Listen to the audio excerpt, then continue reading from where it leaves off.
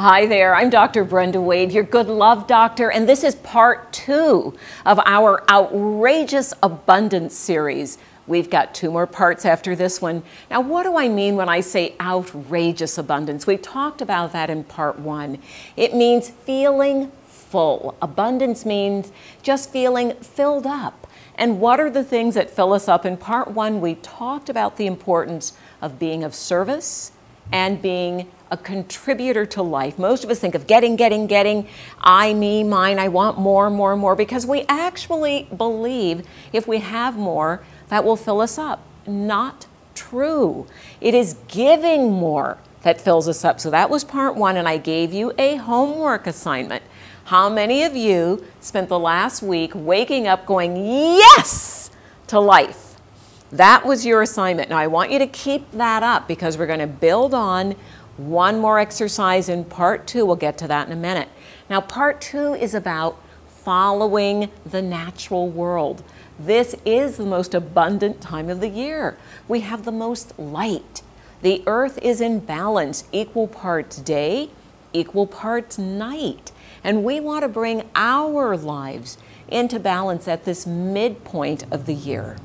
So to do that, I want you to look at your life and ask yourself, where am I out of balance? Where am I spending maybe too much of my time outside myself without spending any time on the inside? That means some process of prayer, meditation, reading, reflection, even just time for daydreaming or doing something creative, something that brings you back to yourself so there's balance. We live in a culture, we all know this, that's all about doing, being.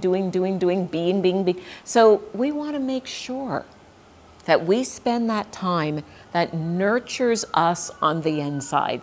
That creates balance. And we hear the sirens in the background, so I'm going to send a little blessing to whatever's going on there, to the first responders.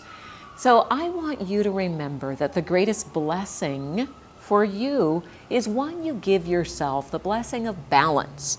Now that means time inside as well as out, and very key, remember we live physical, emotional, mental, and spiritual.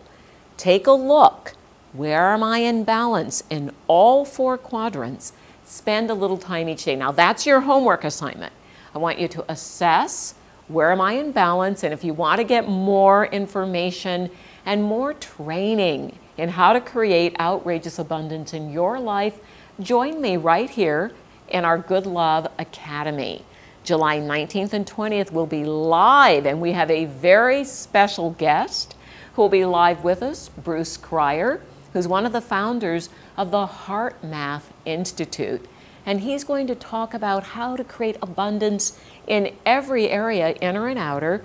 And we have Phyllis Newhouse, who's going to join us. Now, she's been in Forbes magazine a couple times this year already because she built her business into the millions upon millions of dollars in the so-called down economy.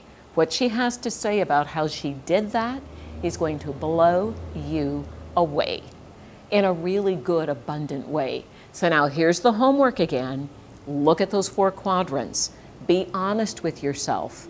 Am I in balance physically, emotionally, mentally, spiritually? We want to spend time in each area every day. Move more to the inner, less to the outer. All right, everyone.